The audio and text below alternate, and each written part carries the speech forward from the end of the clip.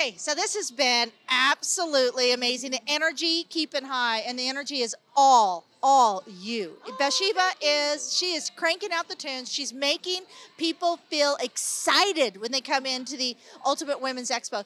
Give me a little bit of background. First, introduce yourself and tell us how you got into music, how you got into this whole energy kind of getting people cranked up and ready to roll. All right. Well, my name is Bathsheba Adams, and I'm from Elkhart, Indiana. I act, I DJ, I host, I MC. I run a nonprofit for foster children called Eyes Like Mine, Inc.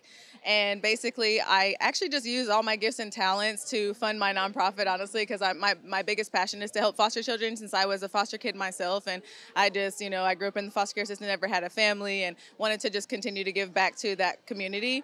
And so I grew up with a lot of different talents. I can sing, I can act, I can model, I can do all these different things, massage. I mean, I'm an athlete, super athlete. And so I always ask God, what he wants me to do. And I feel like my purpose on this earth is to help foster children. So I just kind of take all these different gigs to support my nonprofit. So if anyone wants to help out, it's eyeslikemine.org.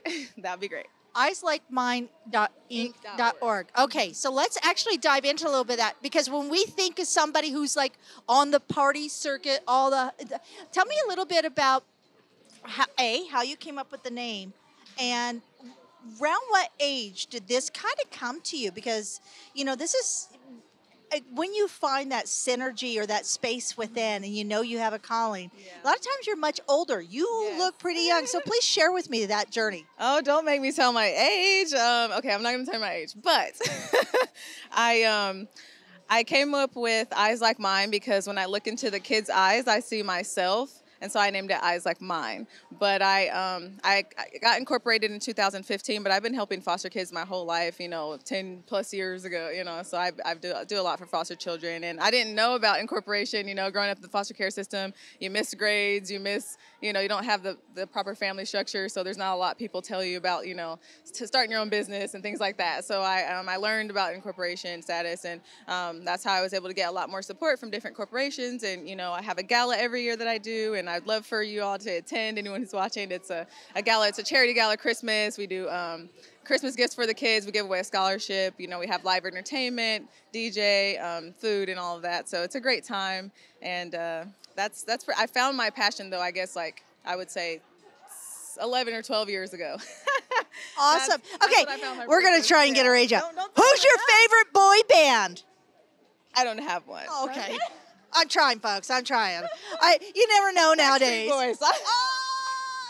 Okay, there is no way. No way. You are so pretty. Okay, so when we're talking about charity, we're talking about we see events like this, right? This is a big event. There's a lot of vendors here. There's a lot going on. And a lot of these vendors have a lot in common with you with stories. They have a passion from within, and they had a need, and so they built something around that. What has been some of the stories or some of the people that you've met at events like this, or this specific event, that really is oh, that's very cool. I'm glad I showed up.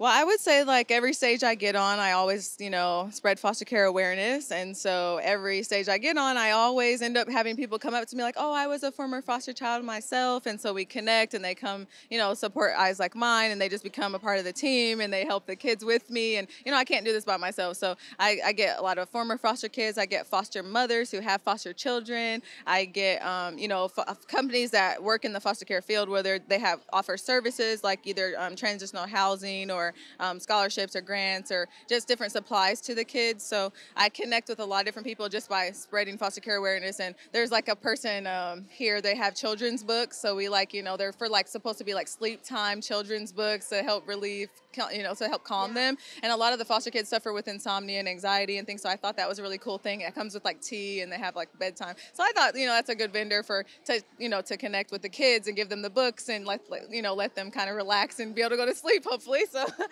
but yeah, so I meet a lot of cool vendors that are into giving back and supporting foster children themselves. So it's always a great time. I heard a great quote recently, and she said, the gal, she teaches people how to grab opportunity.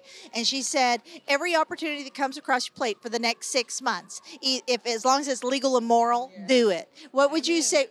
Amen. Yes, amen. I definitely do that. I saw this tour that they were doing, the expo, and I actually called them. I was like, do you guys have a DJ? Because I would love to join you. Like, I want to just spread more foster care awareness, and, I just want to come along with you to every event. I have my own transportation, blah, blah, blah. So, are you going to be in Atlanta? Another one? Yeah, I'll be in all of them. I'll be joining you guys on all of them. Official greeter of the Ultimate Women's Expo. That is awesome. I did. And it was just by the grace of God, because they didn't even have a DJ yet, so it just worked out. So it was meant to be. You are an amazing fit and a beautiful face to come into. Thank you so much. Thank you so much for sharing your story. Thank you.